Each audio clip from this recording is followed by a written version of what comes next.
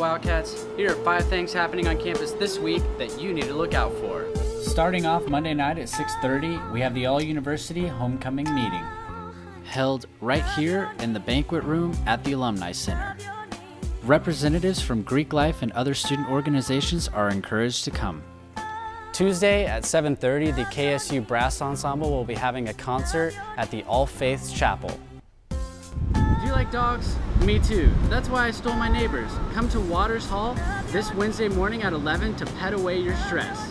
Also happening Wednesday morning at 11 a.m. in the Student Union, stop by the Grand Ballroom for the Majors, Minors, and More Fair. Friday, make sure and stop by the Rec at 11 a.m. for a lead climbing class. Here's a glimpse of what you can expect.